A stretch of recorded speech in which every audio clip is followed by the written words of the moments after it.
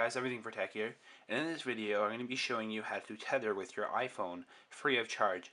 Now what this is going to use is your data that comes with your phone. If that's assuming you do have a data plan, obviously you're going to need one for this to work. And instead of paying through Rogers, which is my carrier, or AT&T, wherever you are, unless if they charge, this is a way to get it free. Now obviously you're going to need a jailbroken device, and the app you're going to need is called Tetherme.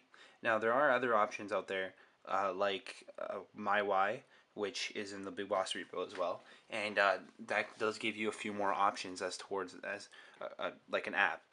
Now what I like the way this works is very seamless, and it's barely there. So this is $4.99 in the Bigbossrepo. You can also get it at a discounted price in the Insanely I repo, as I have.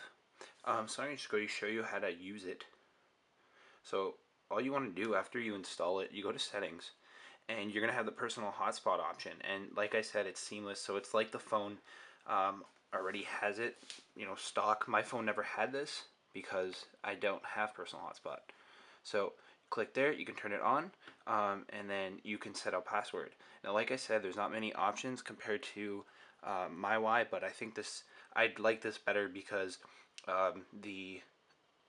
there's not many there's not many options, so there's not too much to think about. So you have your password if you want to set one, and you can also you can do it through Wi-Fi, Bluetooth connectability, and USB. Let's focus on that. So you can plug in your phone. It says pair your iPhone with your computer on the iPhone. Tap pair, and yeah, so there's a few little options you can use, which is good. But again, so it's pretty easy. You just hit on, and now you can see it calls it the name of the phone, and mine is Anthony's iPhone.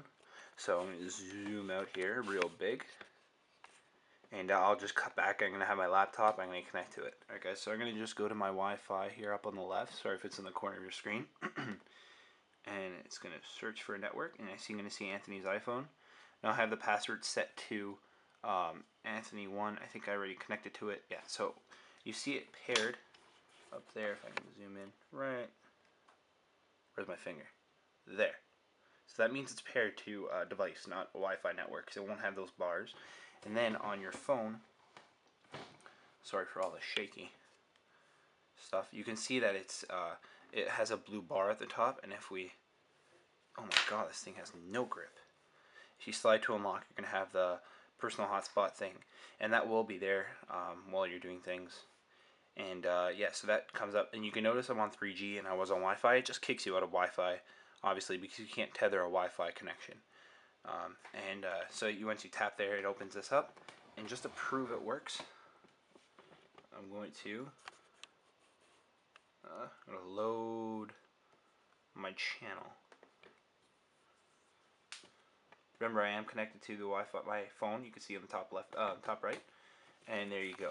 So the speed probably won't be as good as you would expect with a Wi-Fi in the house, but it's pretty good if you're on the road. This is good if you have an iPad and you want to tether. If you don't have 3G, I don't know, really whatever you want to use for it. So I hope you enjoyed. Please like and subscribe if you like the video, obviously. And subscribe if you want to see some more videos from me. You can check out my channel if you haven't already. I actually uploaded a video called car crashes into McDonald's.